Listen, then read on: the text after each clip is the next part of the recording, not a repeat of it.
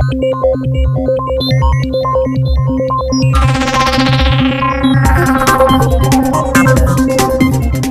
going to explain this in a rather unusual way, so just bear with me for a second, and hopefully it'll all make sense. I'm going to play you a little bit of Led Zeppelin. Here we go. So this is Stairway to Heaven. If there's a button in your hedgerow, don't be alone there. It's just a sprinkling for the May Queen. That's Stairway to Heaven by Led Zeppelin, a song I'm sure lots of you have heard lots of times before. What I'm now going to do is play that to you again, but this time I'm going to play it to you backwards. Okay? So about 15 seconds worth, and just have a listen to this and see what you make of it. Here we go. Okay,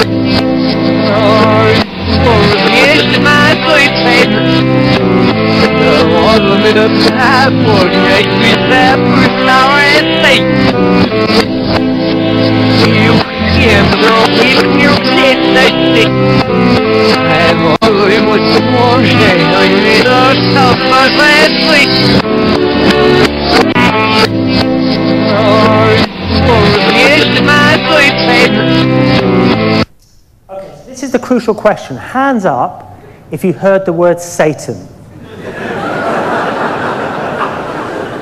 Okay, that's a good couple of dozen if you heard the word Satan. That's great. Now hands up if you heard the words, "Here's to my sweet Satan, the one whose little path would make me sad, whose power is Satan. Oh, he'll give you 666. There was a little tool shed where he made us suffer, sad Satan." Hands up if you heard that. Just me, right? Right.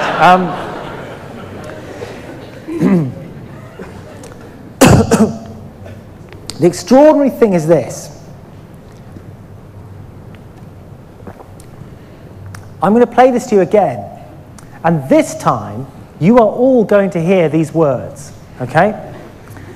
And I have to promise you two things. First of all, I am not going to cheat. This is going to be such a shock, so surprising, that you will assume that I've cheated or manipulated the sound or treated it in some way. What I'm going to play you is exactly what you've just heard. Stairway to Heaven, just played backwards. I have to promise you I'm not cheating. Second thing I promise you is you will hear all of these words, okay? So here we go, Stairway to Heaven, backwards, exactly the way you've just heard it, but this time I think that you are all going to hear all of these words. Here we go.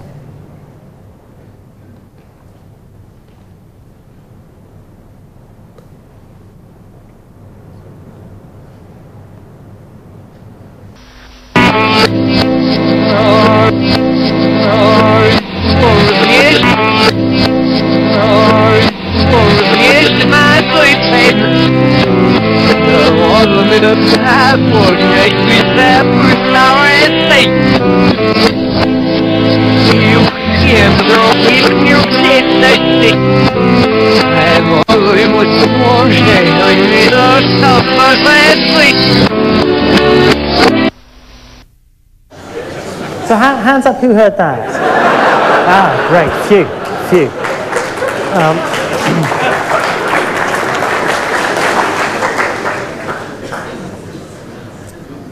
Now I find this extraordinary. I have to promise you again, I haven't cheated there. I just find it extraordinary. I play it to you the first time, and nobody hears anything really. Maybe the odd word Satan, but nothing really. And that's because there is nothing there. When you play a song backwards, it's gibberish. And first time round, that's pretty much what we all agreed. But then I played it to you again, and the second time round, you all heard an entire coherent paragraph about Satan and his tool shed. So how does that work? Well, what changed was the second time I showed you some words. I suggested these words to you. I implanted them in the back of your mind. In fact, more than that, I compelled you to hear them. I said, I promise you you'll hear these words. And so I'd given you a bias, a prejudice, an expectation. And your brain is this lovely computer that loves to find patterns, it loves to find meaning. You've had so many conversations in noisy corridors or on bad telephone lines where you've only partly heard what's said. So your brain has to make sense of that by filling in the gaps. And it does it all the time. And 99% of the time, your brain gets it right. But every so often, if you give the brain bad data, but you give it a big enough bias and a big enough expectation, your brain fills in the gaps, and you end up hearing something that really isn't there. It's only there because you kind of expect to hear it's there. And that's all that happened. You heard something that wasn't there because you were kind of suggested to hear it. And that's the effect. It's incredibly powerful, but that's all it is. So what's this got to do with the Big Bang Theory? Well, scientists are only human too. And scientists have biases and expectations and prejudices. And so when scientists look at data, especially if it's bad data, and remember Hubble's data, Hubble was looking at the most distant objects then known, measuring tiny, tiny shifts in color. So his data was up for interpretation.